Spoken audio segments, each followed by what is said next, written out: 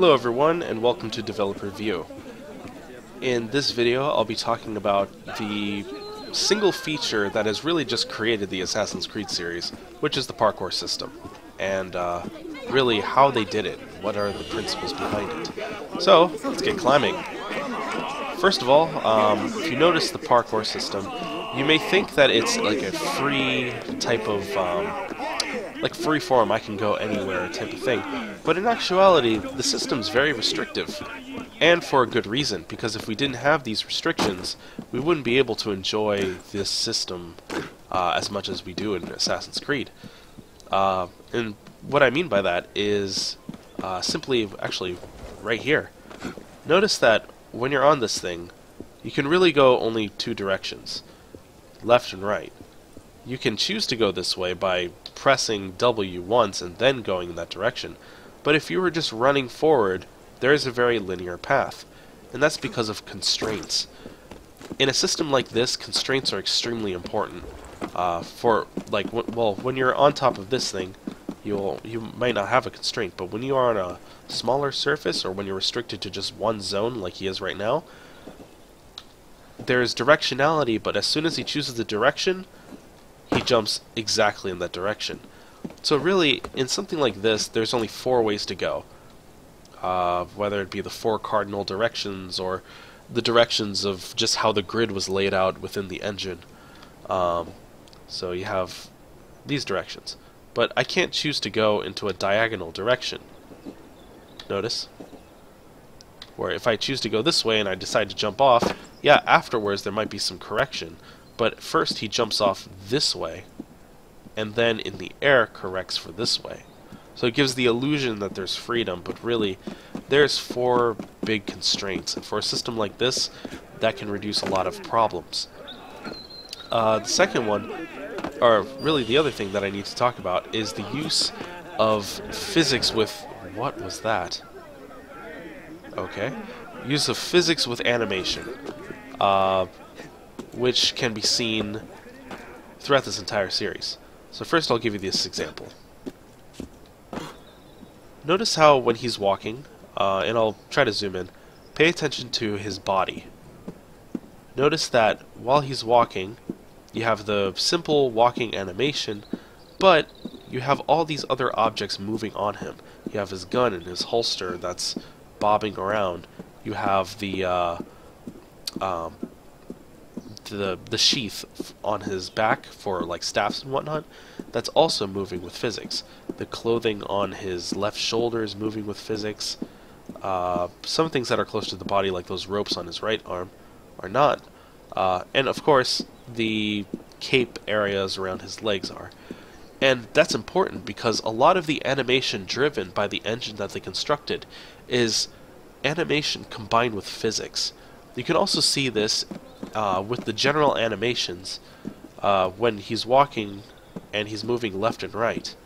Notice how his head is kind of flicking back and forth, and his arms, like, they kind of overcompensate when they're going, let's say when he's taking a right step and then he goes left.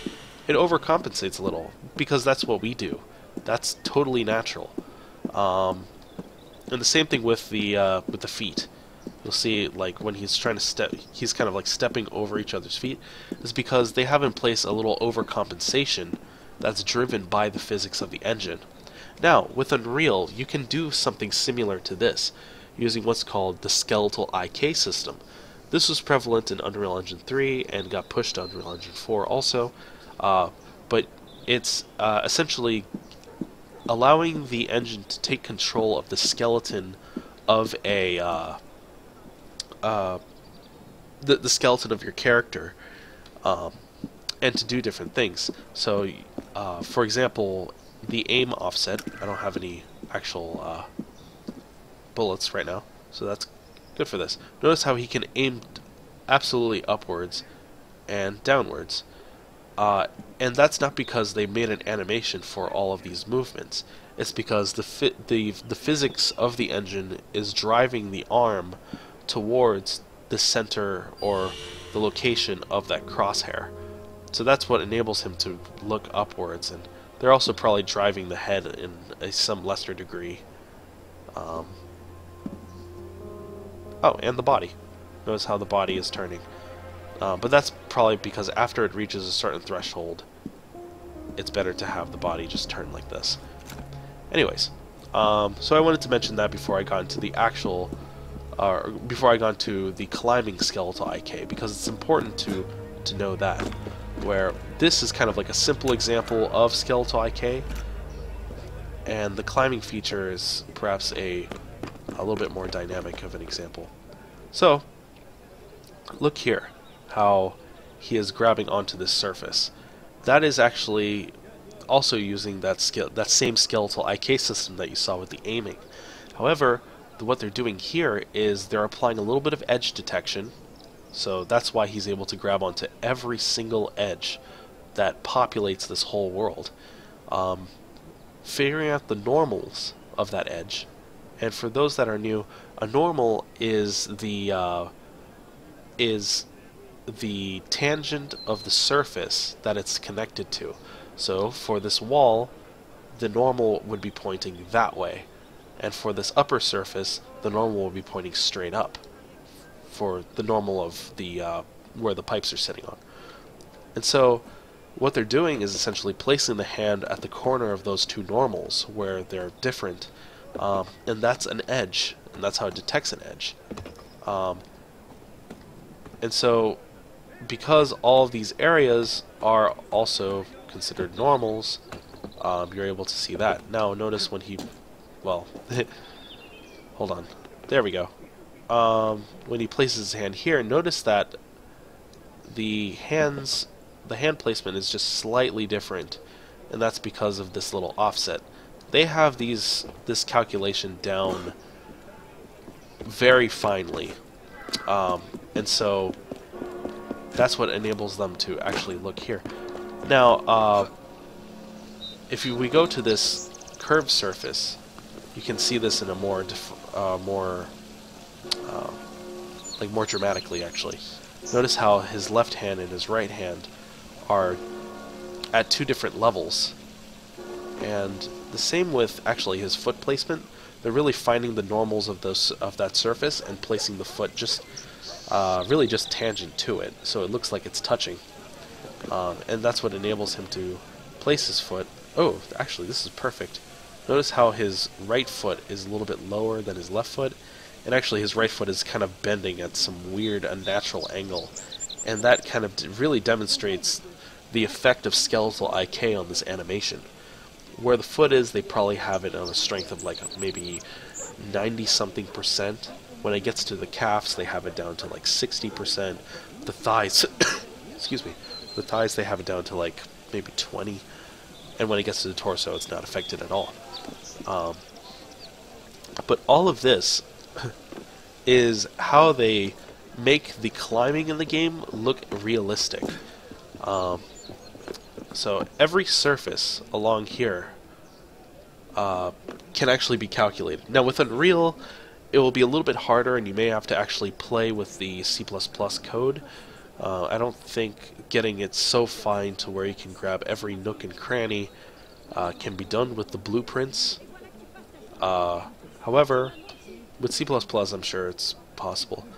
The other thing that you could do, which you can see in the game Gears of War, is you can actually place areas, and this is, I guess, slightly lesser, where it's not really using edge detection, where you can place a invisible object, let's say right here, where when he goes towards that object, kind of like how they have this cover system. It does a little bit of edge detection for where cover is, but there's not a lot of areas where you can actually do cover. But anyways, what I was saying is essentially place these nodes that when you are approaching them or when you sense them, it allows you to grab onto them. And so that's another way that people have been able to tackle this problem. It does require a lot for your level designer, though, because they would have to go in and place that everywhere through all these different areas instead of just checking for corners. So the better area is probably just to check for corners. But it's yeah, the way that they have this parkour system is very elegant. There's a lot to do. So that's kind of like the general principles behind the parkour system.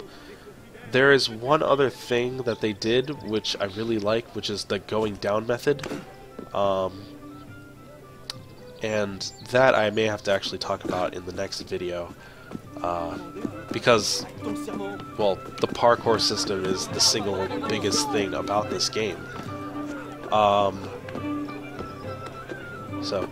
One thing I also wanted to mention is the limits of, like, him being able to jump. Notice how over here, if I climb to this part here, and then I jump off, he's able to reach over there. And that's actually due to a certain set thresholds where this character's, I guess the code behind the character checks for when you're doing the running. So what I think happens is when he jumps here, there's an area of effect where there's a kind of a close zone, a farther zone, and a much farther zone. And that's kind of like the limit to where he can jump. And that farther zone also depends on, it's like a cone that goes from where his feet is going downwards, where he can eventually hit that area through the jump. So this would be like the farther extents of that zone, because otherwise he would be able to just jump on top of the thing. But I think through that detection, it can detect where the nearest zone is and where the nearest corner is, and it precisely makes the character jump to that. Now, that is really good, especially for when you're doing like parkour like this, but some of the jumps can seem a bit unnatural. Like, why did he need to jump from over here to exactly this corner instead of just in this general area? Well, partially is because it's checking for an edge, and that's an edge. And he landed on his feet, so... But, yeah, so some of the, actually, let me see if I can get to an area to demonstrate this next area.